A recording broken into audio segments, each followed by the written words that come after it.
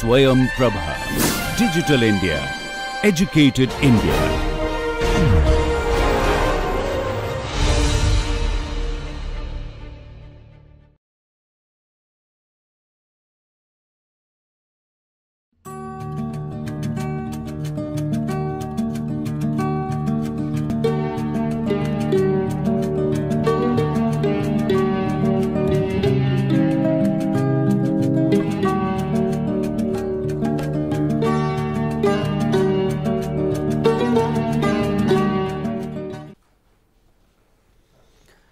In this lecture, we would start discussing about the different methods for approximate solution of partial differential equations.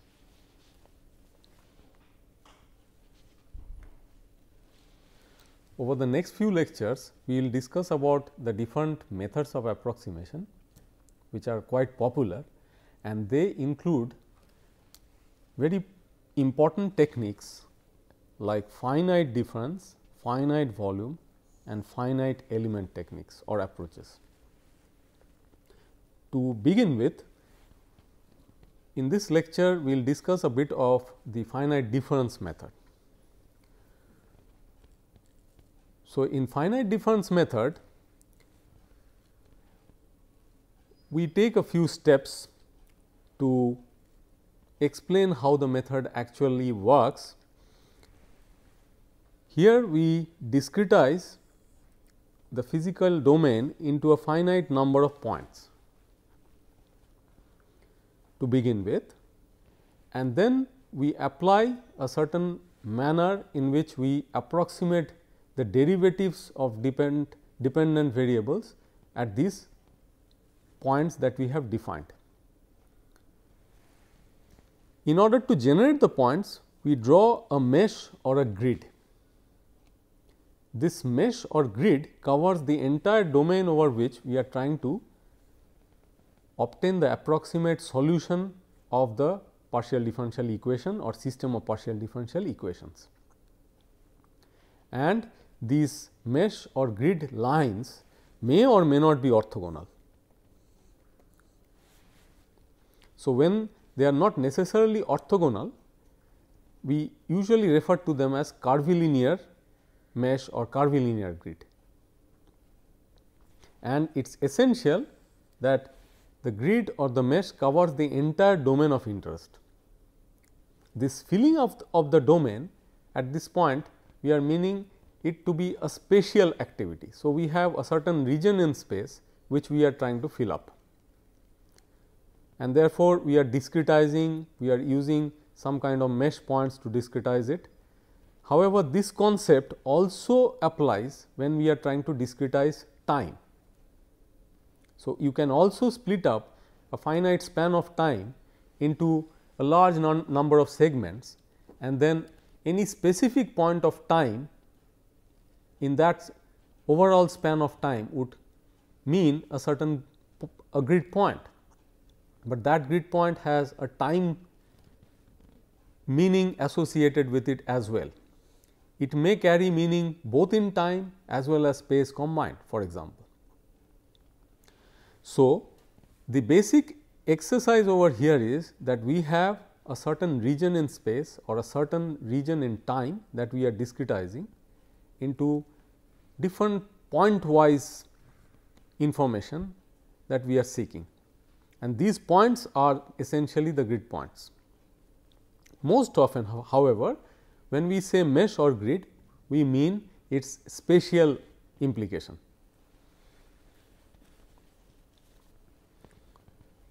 We can approximate the governing PDEs at the grid points using finite difference method, and what we essentially do is we write down the governing partial differential equations where derivatives are approximated. There could be other methods of approximating partial differential equations where we may be approximating integrals instead of derivatives. However, in finite difference method, we try to approximate derivatives. The important part over here is that we are not attempting an exact solution, and we would be satisfying the governing partial differential equation or equations only at a select few points rather than at each and every possible point of the domain. So, if we had an exact solution to the problem, it would mean that that exact solution would be valid at any point within the domain. This point could be quite arbitrary, but the moment I make that point specific, I can always get the solution of the equation at that specific point. However, the moment I use an approximate approach, I may not have the solution available at each and every point of the domain. I will have them available only at the points which I have defined for myself, where this approximation exercise will be carried out. So, I will have the solution available only at these so called grid points.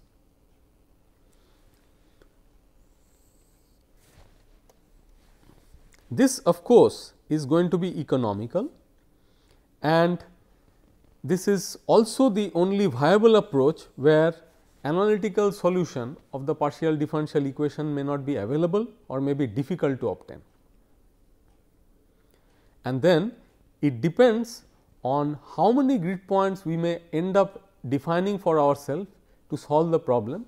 If we have lesser number of points to handle, usually it will be more economical.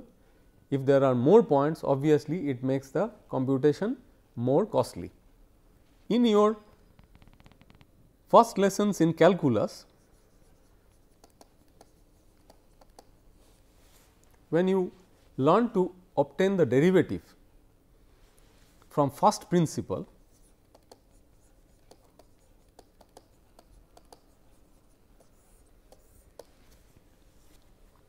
you took a function y equal to f x and then you tried to define dy dx as a limiting operation. Often we would say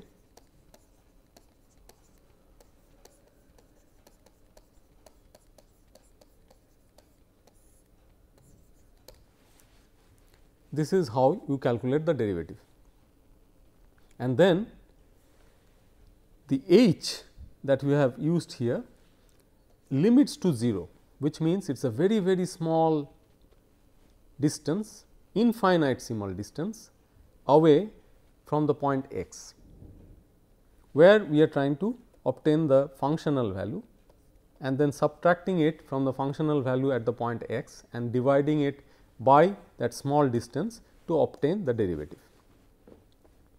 We are saying here, in handling partial differential equations, we would approximate derivatives. Now, how would we approximate them? If we were to use the same definition, then it would be exact, but that would be extremely costly, because then that would mean that I would have to have very, very large number of points which almost are becoming infinitely large in order to accommodate such small distances like h. So, in finite difference, instead of doing that, if I have a certain length over which I have to approximate a certain partial differential equation, let us say, we try to put in a discrete number of points which are of course finite to fill up that space. And the distance between these points can still be named as h, but this h certainly does not satisfy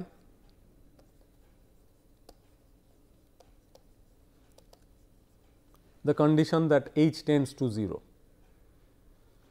If it did, then these gaps would have to be made extremely small, and then you would have to put in almost infinitely large number of points to fill up that finite length L.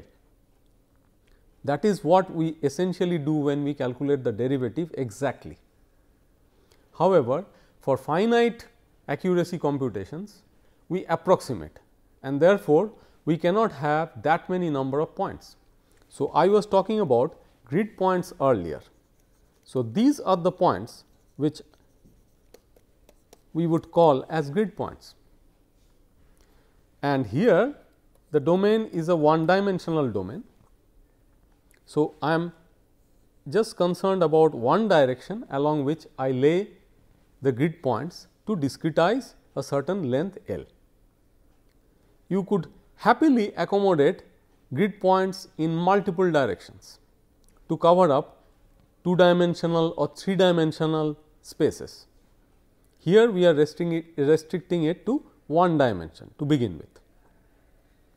Now, if we are not able to accommodate this kind of accuracy which the limiting operation gives us, then what best can we do about it?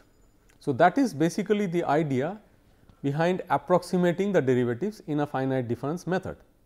We will make use of Taylor series in order to answer this question, that how best we can approximate the derivative. If I were to ask this question, that can I write down an expression for f of x plus h, where h is not very small such that it tends to 0, but it is quite small, in fact as small as we can make it without making the whole exercise too costly for us. F of x plus h could be written as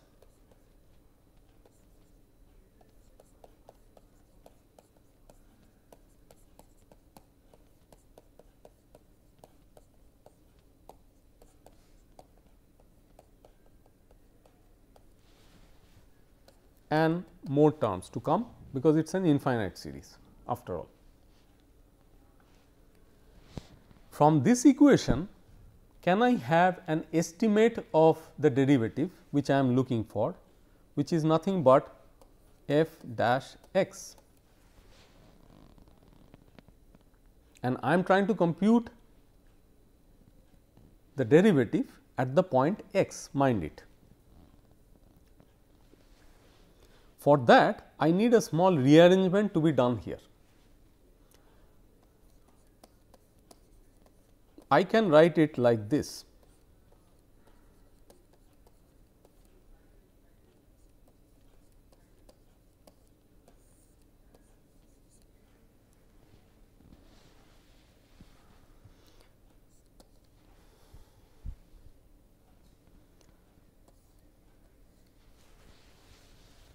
What have I done over here?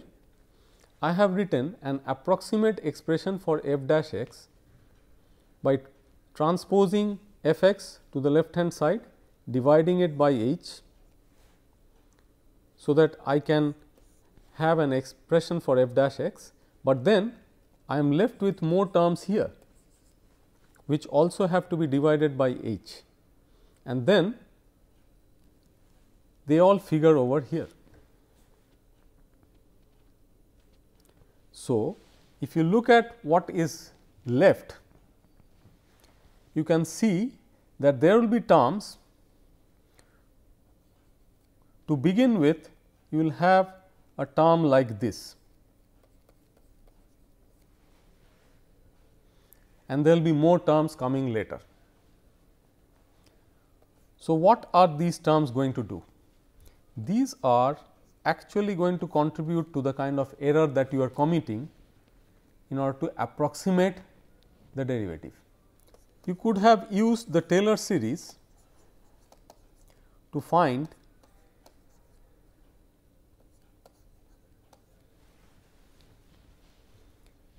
f of x minus h as well.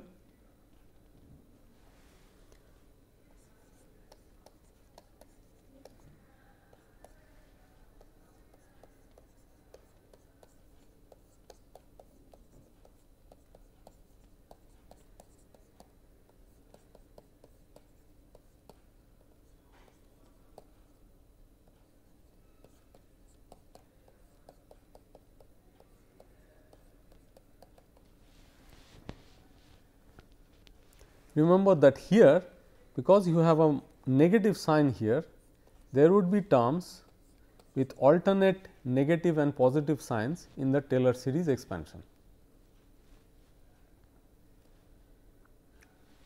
So, how do we approximate the derivative f dash x here using this Taylor series expansion?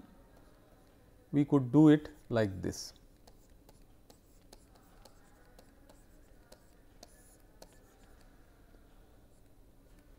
And then again you will be left with some terms which look like this.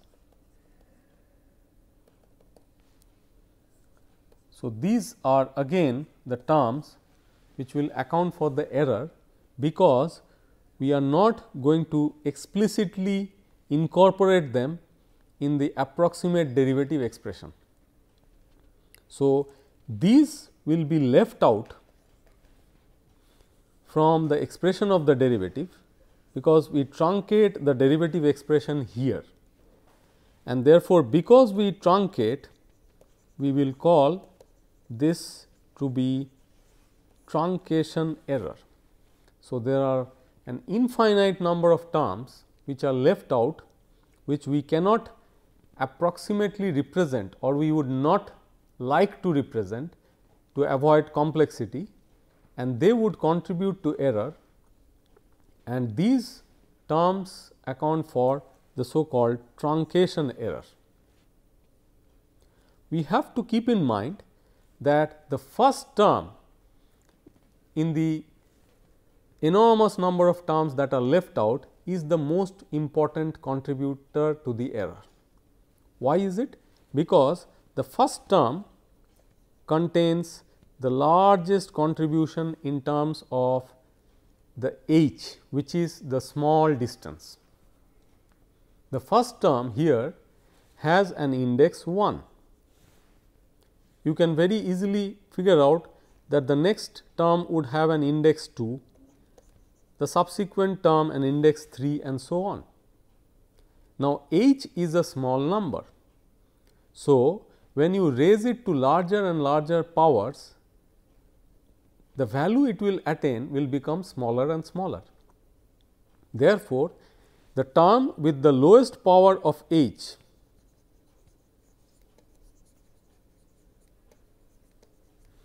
will contribute most to the error.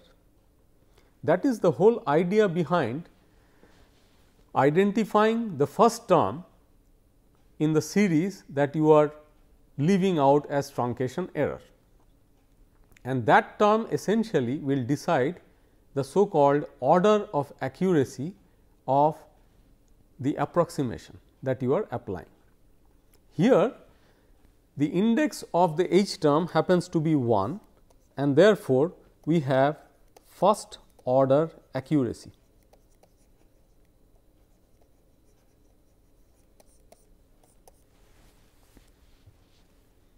If you had an index of h equal to 2, it would be second order accuracy.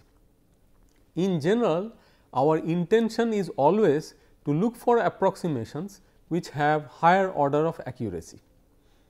The idea behind that is, if you have higher order of accuracy, in general you are able to capture finer details of the function's variation with x. Let us say, since you have y equal to f x, it means that as x changes, y also will change. Now, there could be regions where y changes very rapidly with small changes in x. Again, there could be regions where x variations, even in large amounts, do not create very large variations in y. So, a higher order scheme will end up capturing the very rapid variations of the function with small changes in x more accurately than the lower order accuracy schemes with the same set of grid points. This is the primary motivation behind obtaining schemes with higher order accuracy to approximate a derivative. This is a very basic concept which needs to be understood when we are discussing about the finite difference method.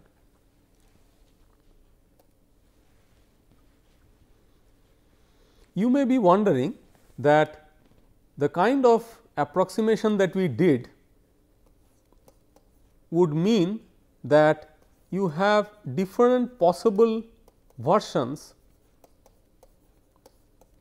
by means of which you can approximate the derivative. So, we already looked at two of them.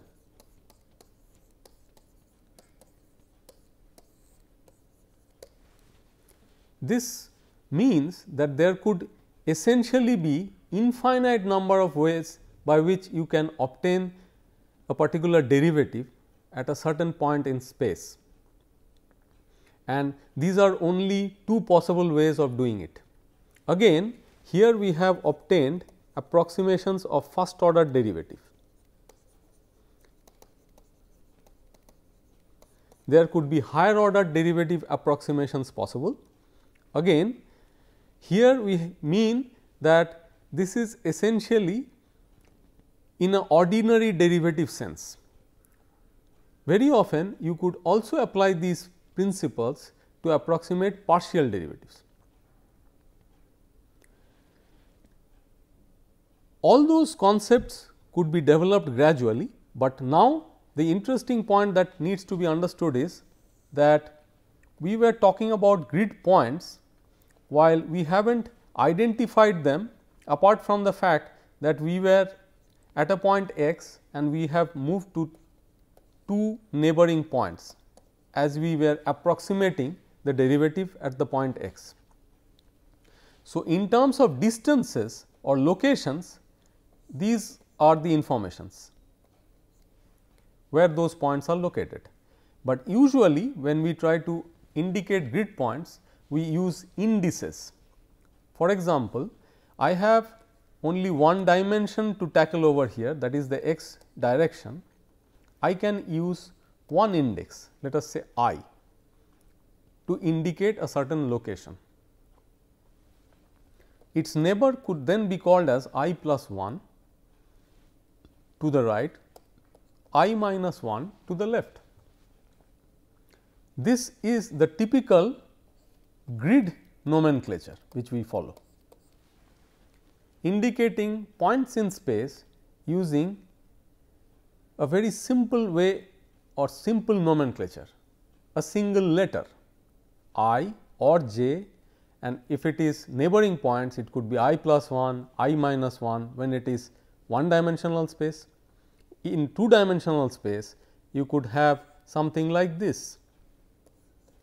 So, when I am looking at it in xy plane, I would say that a certain point would have two indices I j, and then if I move along the x axis to its neighbors, I write them as I plus 1 j, I minus 1 j, and when I am moving along the y axis, I would write them as I j plus 1, I j minus 1. Sometimes these are also put in brackets.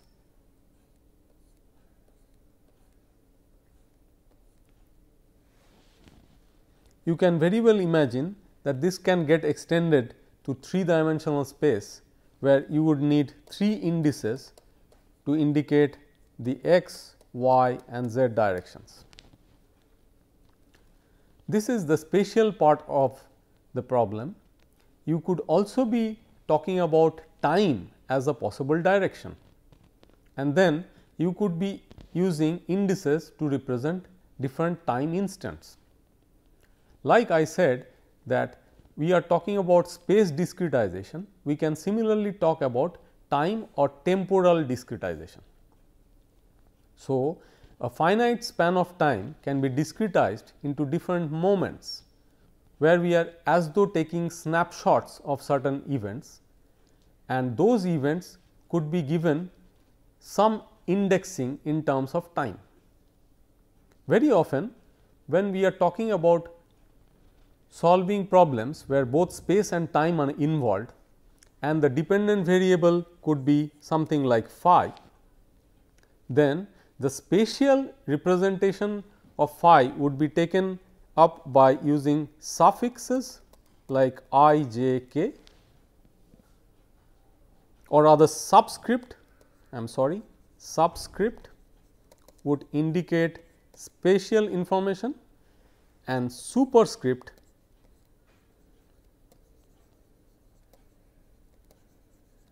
to indicate time information.